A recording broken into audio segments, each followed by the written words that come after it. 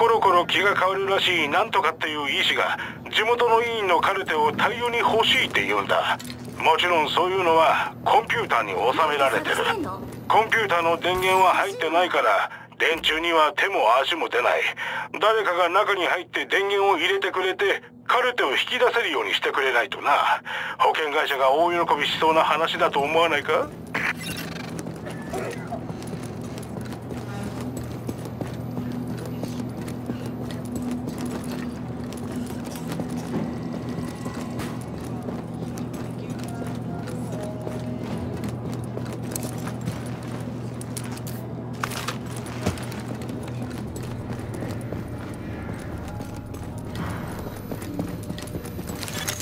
計画、セーフエリアを離れます。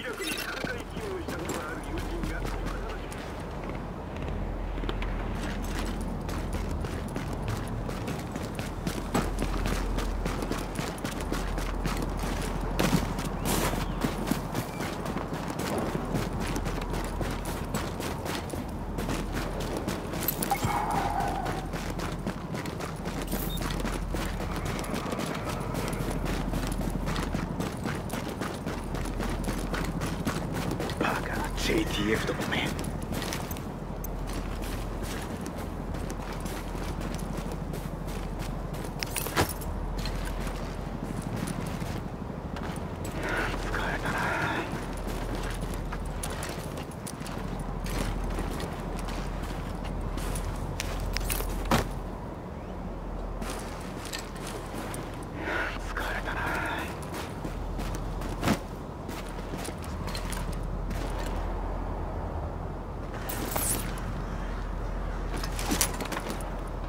JDF はしろ。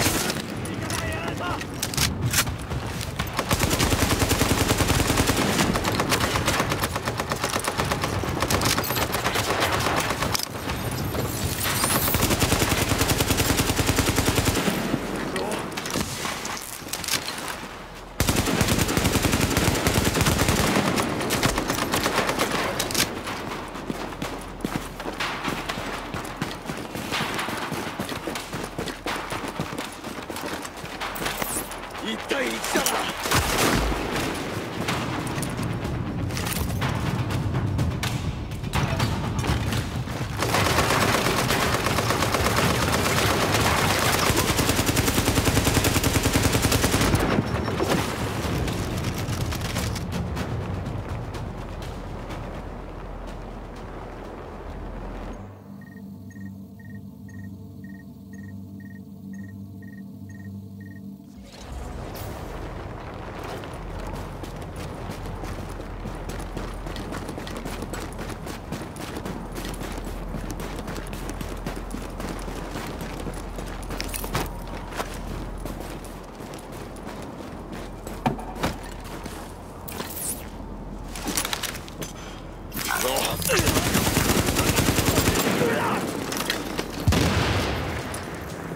1対1だな。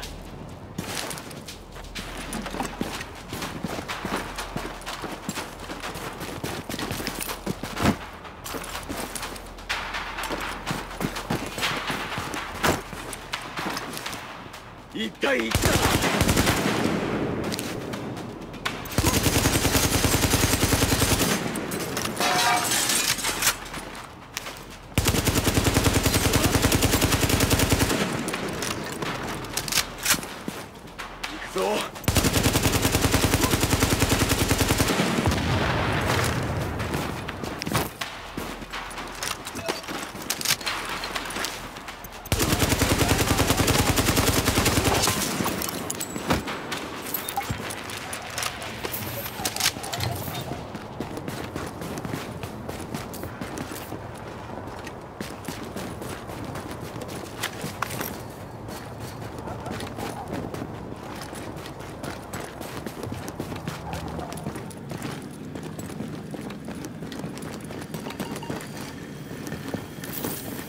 やあリック、チャールズだ。ニューヨークの情勢についてのメッセージは受け取ったよ。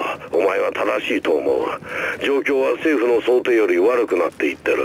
部隊の出撃命令を出すより早く手に負えなくなるだろう。うまくいく可能性があるとすれば、住民に対して完全な統制を行うことだろうな。人々は恐れ怒っている。人はそういう時バカな真似をして他人の命を危険にさらすんだ。俺は何度も見てきた。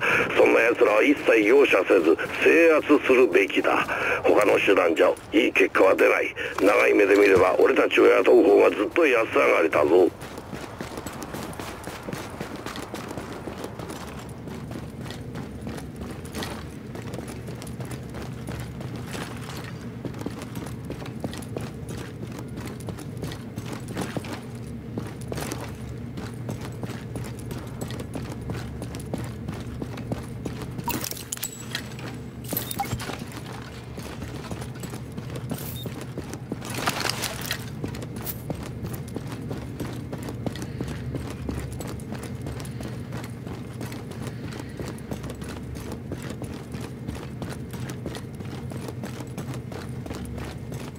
また銃を手にできるなんて最高だ。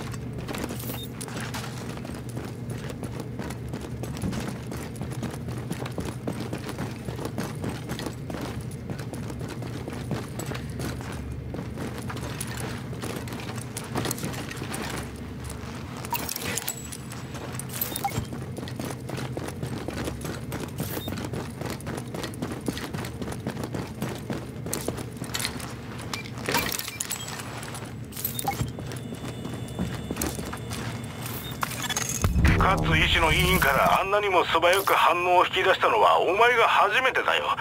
受付で用紙をもらうだけでも、いや忘れてくれ、話したくもない。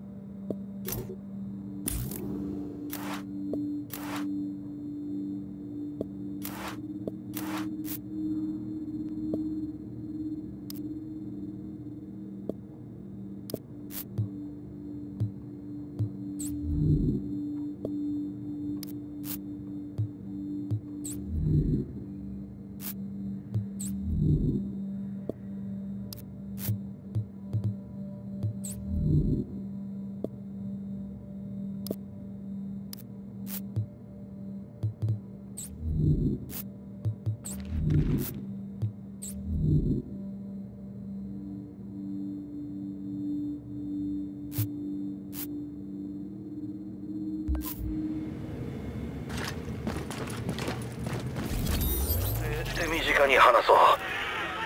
こんにちは、米国政府の代表者、そしてマンハッタンのウイルス対策担当者。昔は再開発予定地で人を家から追い出すということが行われてたもんだ。そのために借り出されるのはろくでなしのゴロつきどもだった。 LMB にいるお前の友人たちも同じことをしてるな。ジャベリン隊とかいう生意気な奴らだ。騒動を起こしてる。善良な市民はああいう連中に立ち向かえないんだ。お前の助けがないとな。このクソみたいな状況エリアを制圧。ルイス中佐だけだ。昔のニューヨークが恋しい。注意を怠るな。敵が接近中。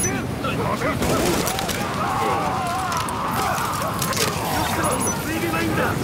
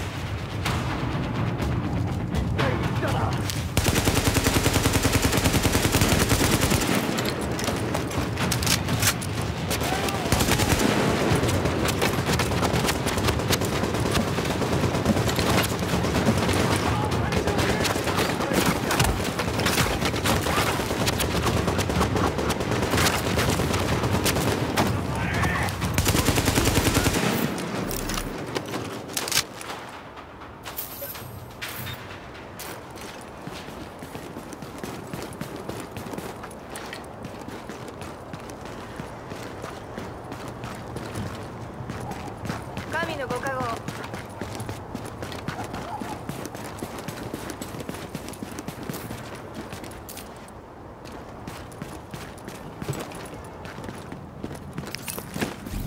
どうやって手短。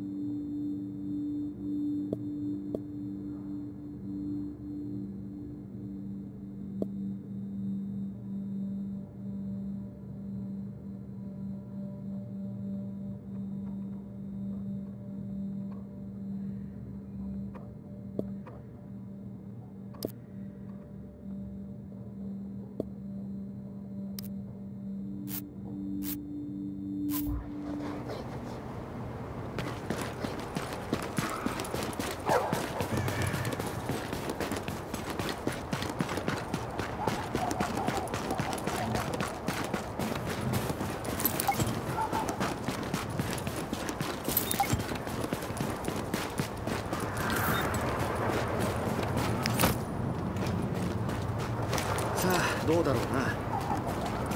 から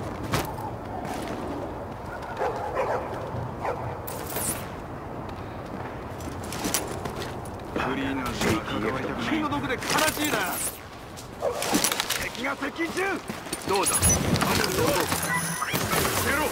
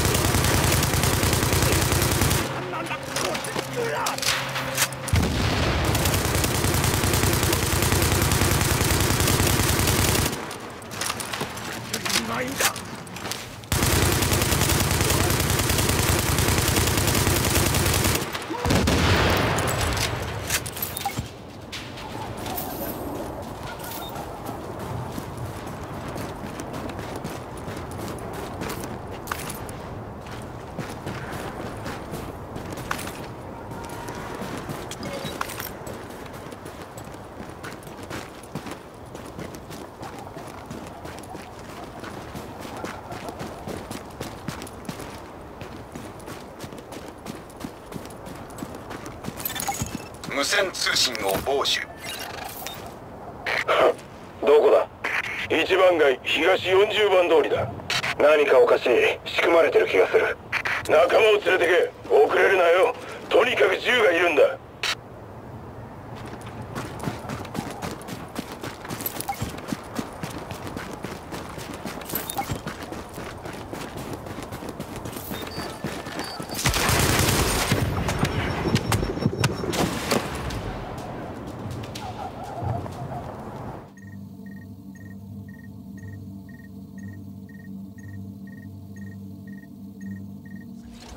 エリアを制圧。エリアを制圧。確保しろ。応戦する。そのままただここに隠れても無駄だ。意味は同じだ。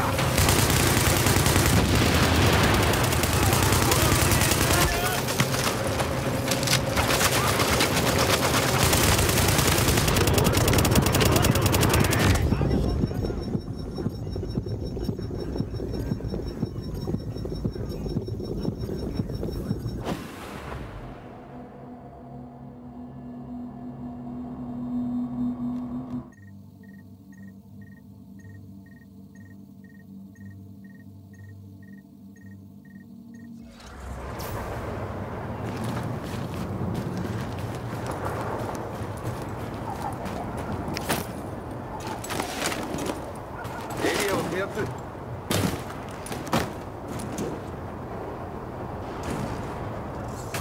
視を続けよう。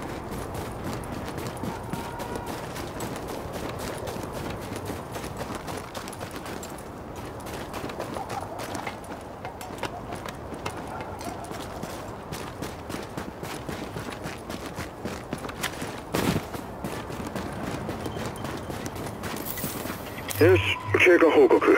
他のエージェントの何人かにディビジョンの裏切りについて話した。俺たちの組織構造を思えば簡単なことじゃなかった。自分の班のエージェントしか知らなかったから、一人は協力的だった。二人はダメだった。戦争に犠牲はつきものだ。仕方がない。だがその一人が他の奴らを連れてきた。勇気づけられた。もちろん全員を説得はできないが、3人に1人は予想以上だ。予想外の接触も受けた。 LMB のチャールズ・ブリス中佐だ。どうやら友好的らしい。説得が楽しみだ。